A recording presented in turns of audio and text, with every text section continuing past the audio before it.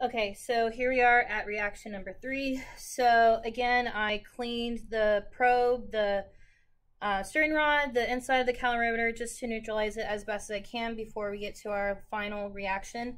So inside the calorimeter, I've already measured 50 milliliters of 1 molar hydrochloric acid, and I have measured in a graduated cylinder and then poured it into a beaker the 1 molar of sodium hydroxide solution, and this is what I will be adding after I am able to get a good baseline of my initial temperature. Okay, so I'm going to go ahead and start my data collecting, and I'm going to start that on my clock. Okay, so it looks like it's starting to get a good baseline. Now I'm going to add the sodium hydroxide liquid to my calorimeter, and then I'm going to start to stir. And unlike what I've seen from the last couple reactions, it looks like it's starting to immediately take a nice big climb and a nice jump. Like right off the bat, it just kind of beelined straight up. So that's kind of a different change than what we saw with the previous 2 reactions.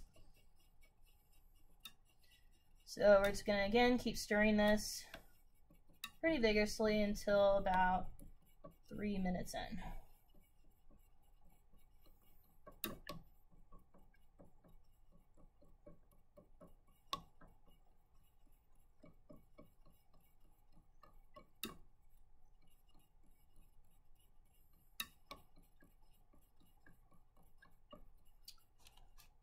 It's kind of starting to look like it's plateauing a little bit. Hopefully you can see maybe a little bit of a change kind of as we reach the end of 3 minutes, but we'll see.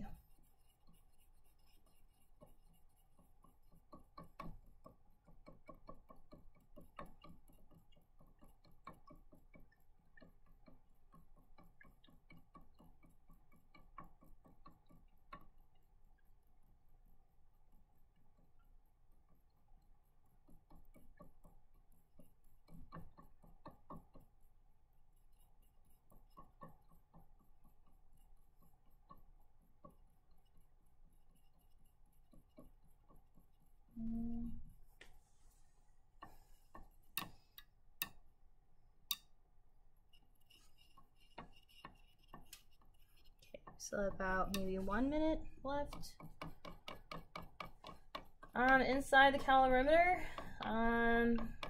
nothing exciting is going on. So, like I said, this is it's an interesting lab when you see it in front of you on the Chromebook.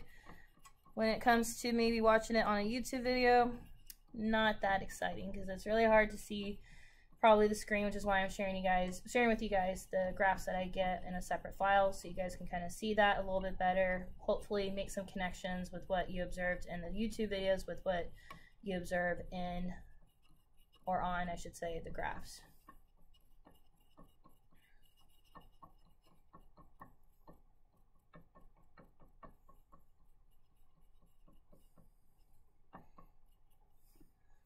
Okay. Couple more seconds and then we can stop collecting.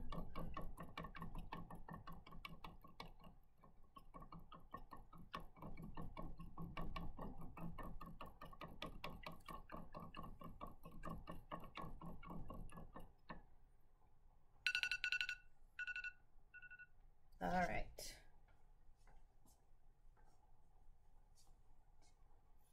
Okay, so I'm gonna go ahead and press stop.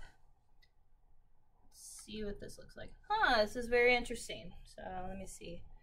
I don't know if you guys can see it on your end, but when you see the graph in the file that I'll share with you, you'll definitely see why I think this is quite interesting. So looking down here, so it looks like the lowest temperature that this reached before skyrocketing literally way up was 19.2. So that would be my initial temperature. And then I'm gonna go follow, and then I'm gonna use my cursor. I'm gonna follow along. So it looks like it jumped to 25.1, and it stayed there for a good while before dropping down to 24.9, and then it jumped back up to 25. That was kind of interesting. And then it looks like it's starting to plateau, and the lowest temperature over here that we have is 24.8. But if I go back, it looks like the highest that this reaction reached as far as temperature goes was 25.1. So that would be considered our final temperature. Okay, so I'll share this picture with you guys. Check out the other videos with me showing you how to use this data. I'm only going to show you guys how to use the data for reaction 1, and then I would like you guys to figure out how to use your data for reactions 2 and 3. Okay? And then we'll talk more about this during class, but this is our Hess's Law experiment.